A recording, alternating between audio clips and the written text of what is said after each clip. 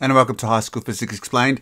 And today I would like to talk briefly about a simple explanation as to why a magnet levitates on top of a supermagnet, commonly referred to as the Meissner effect. And if you've seen my previous video, I basically demonstrated the Meissner effect. The superconducting material expels all the magnetic field lines that are trying to penetrate it. And so here I have a diagram that represents a little bit like that. So the diagram here on the left shows you a material that allows magnetic field lines to penetrate it. But if that material is a superconductive material, the temperature it drops below its critical temperature, then the magnetic field lines are going around it. In other words, they're expelled. And that is what the Meissner effect is. But let's now talk about a brief and simplistic explanation as to why the Meissner effect causes the magnet to levitate. Now, I will say a little caveat here is that the Meissner effect is actually a result of some quantum phenomena. So there is a lot more to this situation than the explanation that I'm about to give you. But if you're a high school student, this is all that's required, and so therefore you don't need a degree in quantum mechanics to understand it. So here I have my magnet, and of course it sits on top of my superconductor material. And of course the magnetic field lines are in that arrangement. Now, if I place my magnet on top of the superconducting disk, these magnetic field lines from the superconductor penetrate the actual superconducting disk. This is, of course, as long as the material is above its critical temperature. But when this material goes below its critical temperature, these magnetic field lines don't penetrate it. In other words, they simply disappear like this. But what we note, of course, is that this magnet starts to levitate. Now, what's going on? So here is my magnet, and I'm going to hold the magnet initially above our superconducting disk so that I can draw on this diagram to show you what happens. But of course, all the things that I'm about to describe actually occur while the magnet is sitting on top of the disk. And you're more aware, of course, is that this magnet has a magnetic field. And of course, that magnetic field goes around like so. But what happens in the superconducting disk as the temperature drops below the critical temperature? Well, the thing that happens is that as it drops below the critical temperature, it starts to produce a little eddy current. Electrons start to flow. And they themselves will flow in such a way that they will produce a magnetic field that mirror images the magnetic field that is above it. In effect, within the material, it cancels out the magnetic field lines. Hence, the magnetic field lines are expelled. That means we produce a south pole over here and a north pole below. Now, because I'm producing a south pole on top of the surface due to this little eddy current forming here, that repels the south pole that is above it. And so now what we're getting is a repulsion going on between the magnet and the superconducting disk.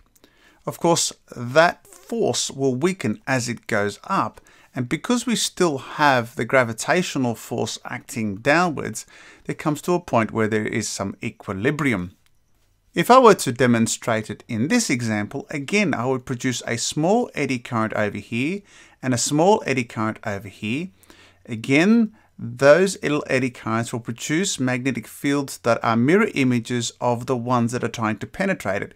And so therefore, they in effect cancel out the magnetic fields here. And that means the direction of that current is in that direction on that side. Its direction on that side, that produces a small north pole over on the top here and a small south pole on the top over here. And again, like my previous example, that means we now get a repulsive force between the two. In both cases, what we're getting again is small eddy currents that will produce magnetic fields that are mirror images of the ones that are trying to penetrate it. In essence, you're cancelling out those magnetic field lines, and therefore you have no magnetic field lines within the material. And again, I want to reiterate is that I'm not going to the explanation as to why those electrons actually start to move. that is a much more difficult concept and is explained using quantum mechanics, or it's often referred to as a quantum mechanical effect. But needless to say, that explains why the magnet actually starts to levitate, whether it is orientated in this situation or whether it is orientated in this situation. It's a balance between the repulsive forces over here and, of course, the gravitational force affecting it. Now, that's a very simplistic way of explaining it. However, there's a couple of things that make it a little bit more complicated. If you've ever tried to play with a magnet and tried to levitate it above another magnet, you know how very difficult it is for that magnet to stay above the magnet that you have. In other words, it simply falls off to the side. And yet, if you play around with this situation, you have a small magnet sitting above a superconducting disk, you'll notice that if you push it, it is relatively stable. It stays in the center. Why is this? Well, let me first of all explain that life isn't so simple. Now, you remember this diagram, and I told you that this two materials represents a superconductor, whether it's above the critical temperature or whether it is below the critical temperature. But this diagram actually also demonstrates type 1 superconductors and type 2 superconductors. Now, that seems to be a contradiction to what I stated before, but let me explain a little bit further. Types 1 superconductors are generally your metals, and those materials become superconductors under weak magnetic fields. But place strong magnetic fields on them, they tend to break down, so therefore they stop becoming superconductor materials. Type 2 superconductors, which are usually complex ceramics, they actually are able to maintain their superconductive state at much higher magnetic fields that are exposed to them. But unlike type 1, where the magnetic fields are definitely excluded from the material when they go below their critical temperature, with type 2, we do have some penetration of magnetic field lines. And I say some, and what it actually produces is that some magnetic field lines pass through the material, and we have regions outside with that are referred to as vortices, where the material is in a superconductor state. Now, again, I'm not going to go into the deep physics of it, but what that helps us understand is the stability. Now, when Meissner effect is demonstrated in the classroom, we use a material that is made up of yttrium, barium, copper, and oxygen, with their numbers here. Now, this particular ceramic is a type 2 superconductor. And one of the interesting about the type 2 semiconductor is that its critical temperature is 93 Kelvin. And that temperature is above the temperature of liquid nitrogen's boiling point, which means you're able to cool this below its critical temperature. What happens here is that we have some partial magnetic field lines penetrating material, which leads to a phenomena called flux pinning.